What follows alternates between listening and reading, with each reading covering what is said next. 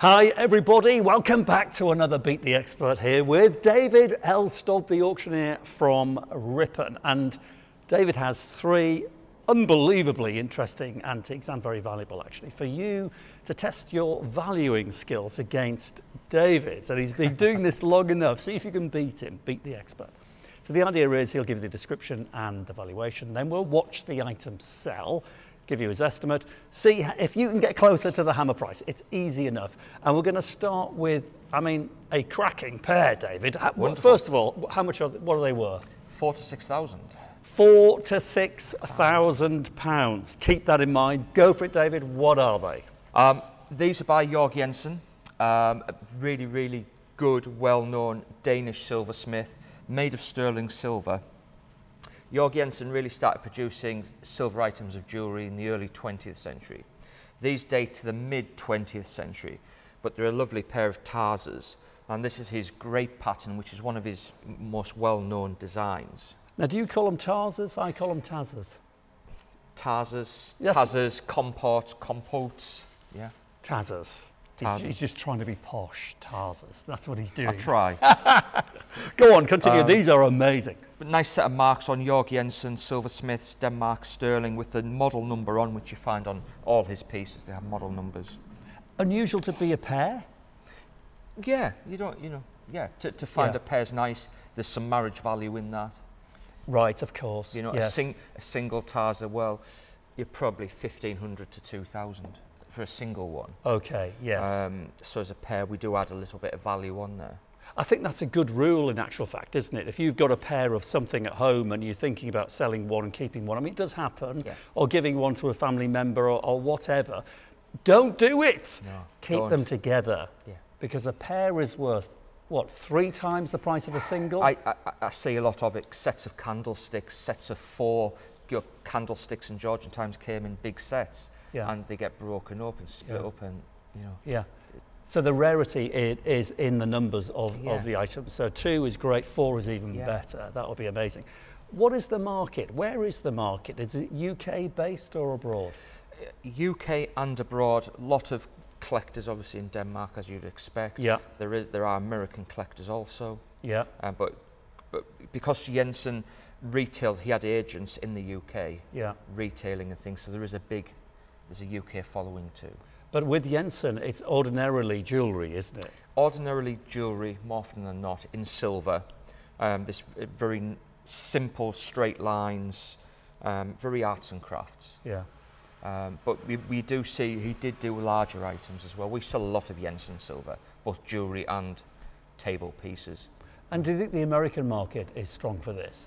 It is reasonably strong. We, as a firm, use a few American live bidding platforms. Right, okay. And, I did check this morning, we already have bids on these. Ah, right, good. Okay, you've got bids on. We can't reveal how much the bids are. But yeah, so...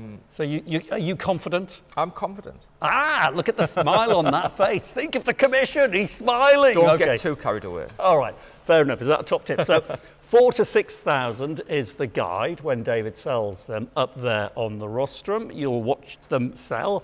In a moment, he's got bids on them, but how much do you think they're going to sell for hammer price? Give us a prediction. Go on, give us a figure. I think they might touch 5,000. Okay, 5,000. David saying, see if you can beat the expert. Here we go. We'll watch them sell. Good luck to you. Thank you very much. 347, a pair of Danish sterling silver grape pattern tarzas by Jörg Jensen. Great things, a lot of interest in these. I've got 4,002 bid on invaluable.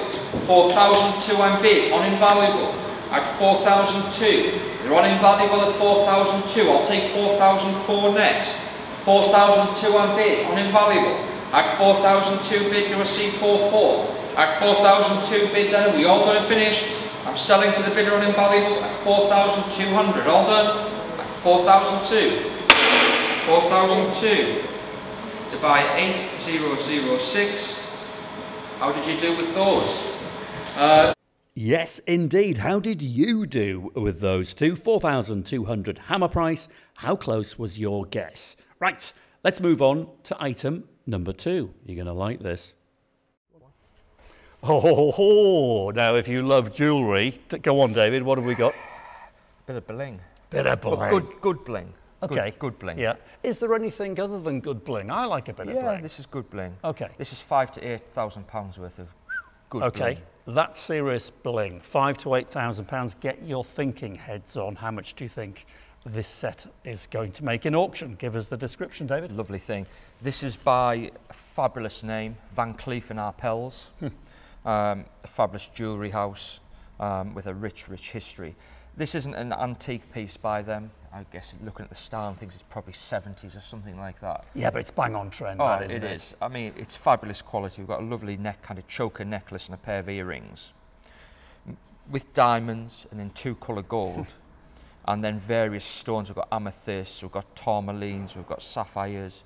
Lovely, lovely thing. It's serious. But it is the name as well, you know, Van Cleef and Arpels. It's just a great name. What is the history of the firm? I mean, do you know much about it? It goes back 100 plus years. Yes. I mean, known for their quality of diamonds and things like that, and the cuts of their stones. I mean, it's just a fabulous name. It's a bit like Cartier, isn't it? Yeah. Exactly. In a way, it's all you have to say. I mean, I always think on something like this, without the name, you can knock £1,000 off the estimate. That's what I would say. The name adds 1,000, in my opinion. It's got to, even more probably in a case like this, because you know instantly you've got that guarantee that it's just mega Rooney quality. But it's just very nice and fabulous quality. Stones are lovely colours, nice heart-shaped mounts. Oh, it's serious It's a stuff, lovely Dave. weight in the hand. It's a really good thing. Now, how did that come into your possession? We, Melanie, our jewellery specialist, found it. Some clients came in one day to a jewellery evaluation day we're holding here, specialist day as we have regularly. They had quite a number of pieces of silver and jewellery, and this is one of them. And they'd bought it at auction. Good recycling, you know, bought it at auction 10 years ago. Yeah. Upgraded, so sell one, buy another one. Yeah. So, very green. Well, isn't that the case? Because it's only been manufactured once. And it's been sold at least 3 times now once you've sold it. So, you know, you can't get more environmentally friendly than something like that. As glamorous as it is, it's doing no harm to anybody or any part of the environment. No. That's, I think, important these days. So estimate again? Estimate's 5,000 to 8,000.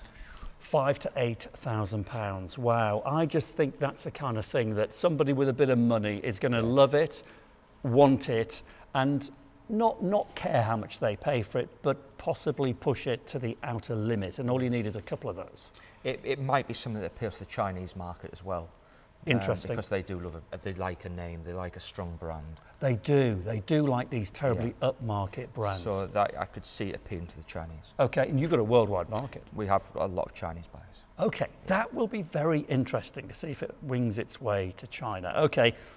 Give us an idea. What's your gut instinct? I think Mel's estimates are normally absolutely spot on. Right. So I think it'll, I think she'll be bang in the middle somewhere, 6,000, that area. Okay, I'm going to go slightly above. I'm going to go 7,000 quid, because if I had the money, and I wouldn't buy it for myself, if I had the money, I would buy it for somebody. Yeah. And I think what a gift. And I don't know when you're watching this video, but we're heading up to Christmas whilst... We're not, are we? Yeah, we are. Sadly, I know, humbug and all of that. But, you know, the market does boom for things like this at this time of year. So cute selling period, I think. I reckon 7-ish. David reckons 6-ish. What do you reckon? See if you can beat David. See if you can beat me. Okay, good luck. Thank you. Back in a sec.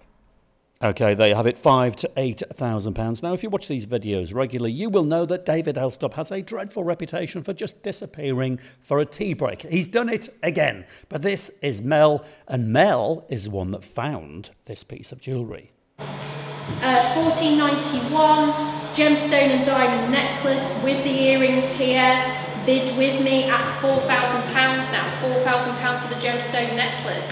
£4,000, it's 4,200 on Easy Live, 4,200 on Easy Live, it's 4,400 with me, 4,400 with me, 4,600 on Easy Live, 4,600 on Easy Live for the necklace, 4,600 on Easy Live, it's 4,800 with me, 408 with me, 5,000 on Easy Live, 5,000 on Easy Live for the diamond and gemstone necklace, lovely designers with the matching earrings, £5,000 is bid on Easy Live. 5,000 on Easy Live, 5,500 will be next if you'd like to try again. It's £5,000 bid on Easy Live. I can sell at 5,000. Fair warning. Well, there you have it. I got completely carried away with my valuation at £7,000, so I was very wrong indeed. What about you? How close were you to the final hammer price? Wow. Hello again, everyone. How have you got on so far? Got another little gem for you now. Yeah, go on. Not as big a value this time, £300 to £400. £300 to £400. Well, bear in mind what we've been witnessing so far. That seems positively cheap. Pretty thing, and been a lot of interest in this already. Okay, tell us about it. It's a Tarmac 1920 London by a company called Aaron Brothers. Silver and enamel. Yeah. And it's what we call a strut clock. Strut clock, why? Strut clock, because the easel back on it, strut back. Fair enough, yeah. Very pretty, and we've found over the last year, 18 months, that enamel's doing very well. Anything silver and enamel, boxes, clocks, doing really well. Now that's interesting you say that, because a lot of people think that the antiques business is kind of a bit stagnant. And an antique is an antique, and it always has a value, and it might increase in value a little bit. But it's like any other business.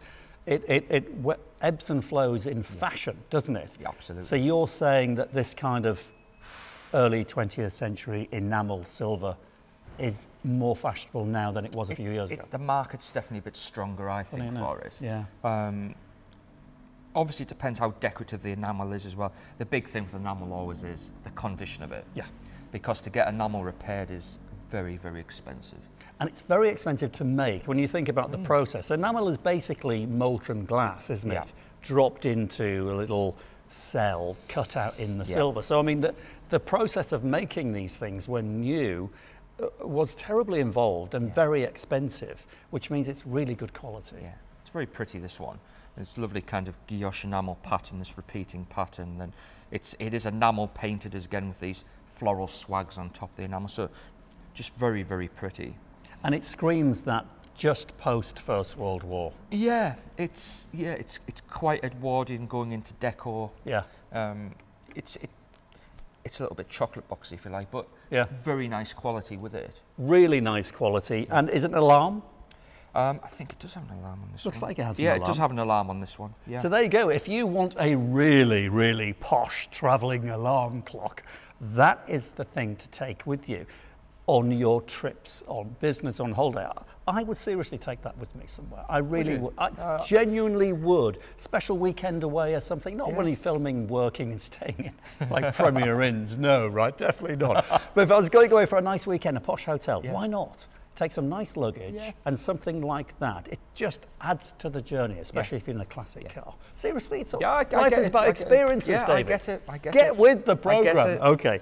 So estimate again. Go on. £300 to £400. Sounds cheap to me. I just think because you've set the bar high with everything else we've sold. I think it will make around £340.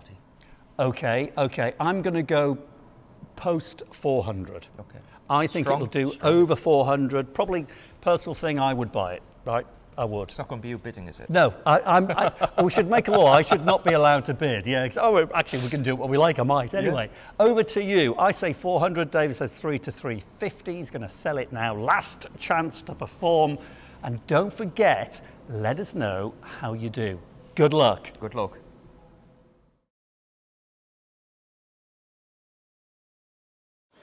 £177, a Continental silver and enamel strip clock.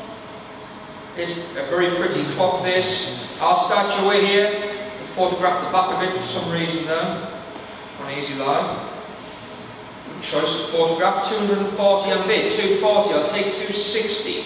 240 bid, 240, 260, 280, 280, 280 bid, 300 bid, 300 bid on the sale route, at 300 bid, it's on the sale with 300 to see 320 anywhere, a pretty enamel strip clock, at £300 and the bid is on the sale route, at £300, we all done and finished, at 300, all done, 300, we've got that one right. Not me, I got carried away yet again. Hi everyone, we're here. We've got coffee this time, feeling a bit perkier. Hope you all did really well. It was good that. Well done. Some really nice things. And have you got anything as interesting for the next one? Oh yes. Brilliant. Okay, now there's a promise. Oh, yes. All right, well, I hope you did well. See you next time. We'll be back very soon. I'm David Harper. Cheerio. I'm David Elstob. Bye for now. Cheerio. Thanks again for watching, everybody. All likes, shares and comments greatly appreciated. Cheers.